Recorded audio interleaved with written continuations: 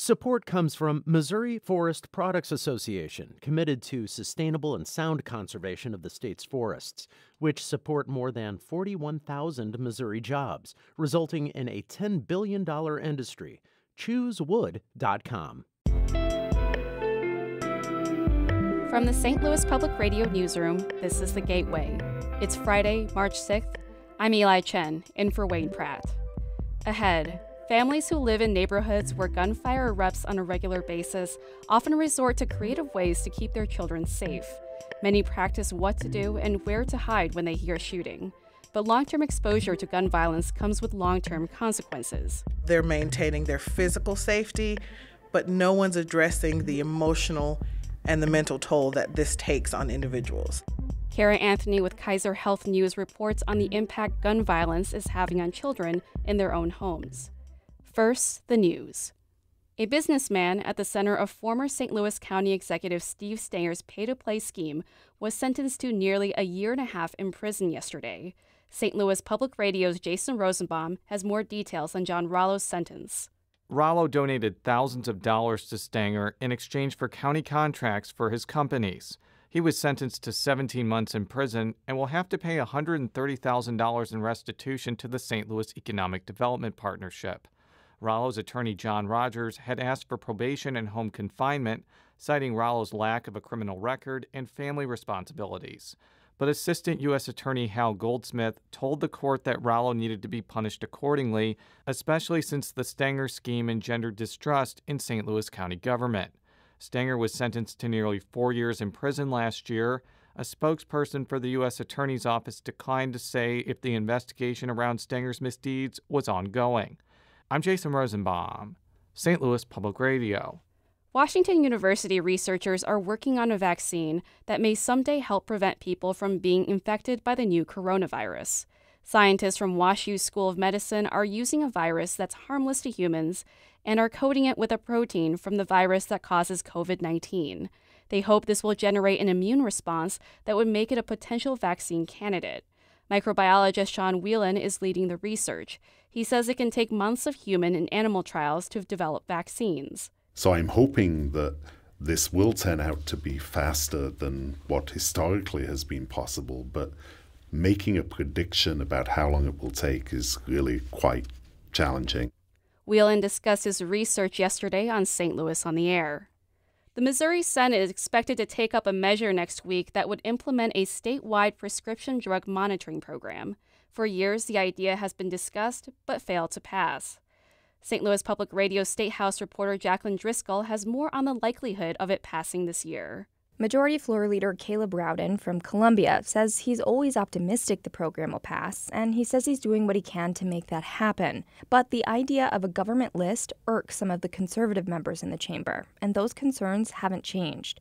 Still, Rowden says he's hoping this year will be the year he can check it off his list. Knowing that we're the only state left that hasn't done this, there's just a sense of, there is a sense of inevitability here. PDMPs are databases designed to stop the misuse and abuse of opioids. The House passed the proposal last month. If the Senate approves the idea, it will head to the governor's desk. In Jefferson City, I'm Jacqueline Driscoll, St. Louis Public Radio.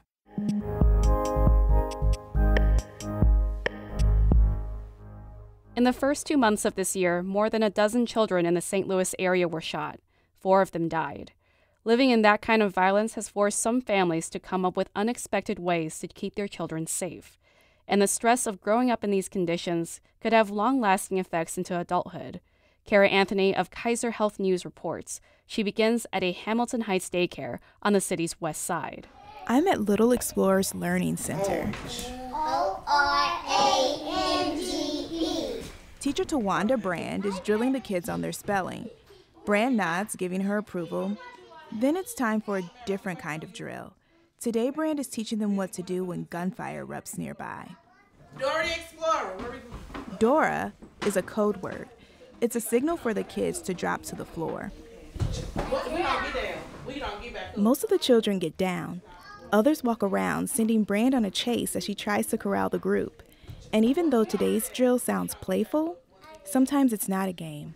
Sometimes the danger is real. Daycare director Tess Trice says a bullet came through the window last year while the children were inside.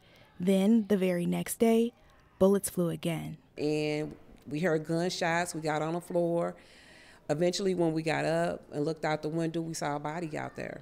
When police tape goes up in the neighborhood, it's a hurtful reminder that adults have to find ways to keep children safe. That's why drills aren't just happening at daycares. They're also happening at home.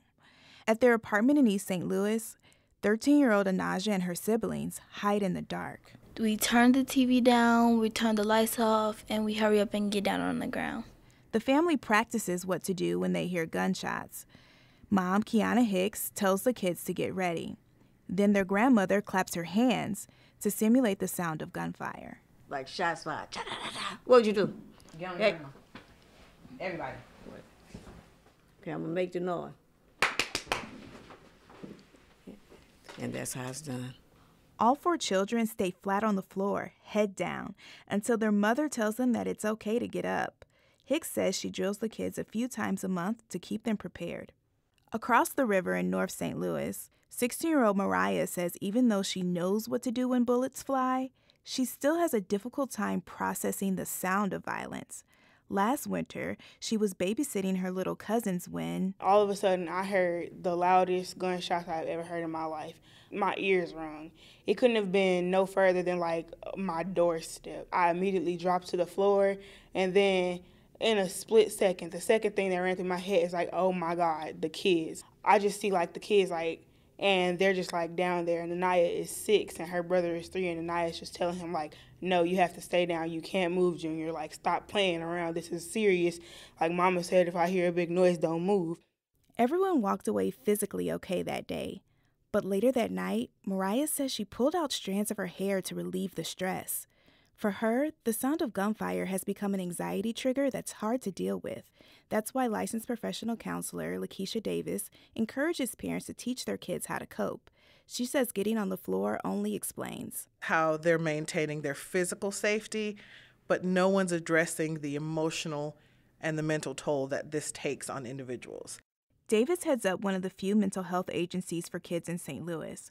For 20 years, she's been working with children who have experienced trauma. Can you imagine as a child, you are sleeping, no care in the world as you sleep, and being jarred out of your sleep to get under the bed and hide?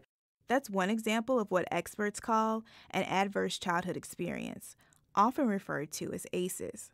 Davis says kids who experience violence or witness it frequently are more likely to have chronic health issues such as high blood pressure, diabetes, and depression as adults.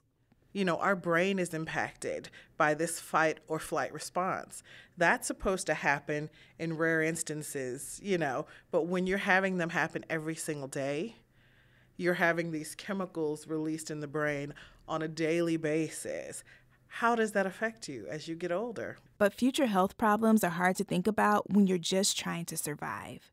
That's why Mariah's mom, Isha Taylor, tries to minimize the violence around them.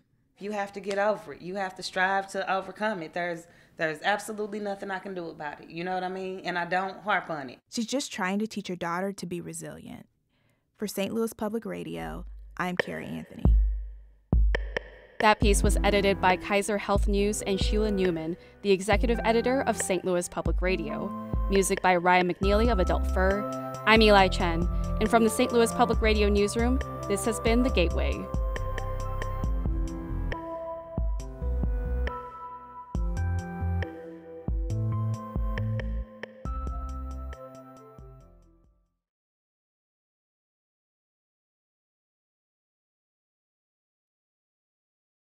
Support comes from the Missouri Forest Products Association.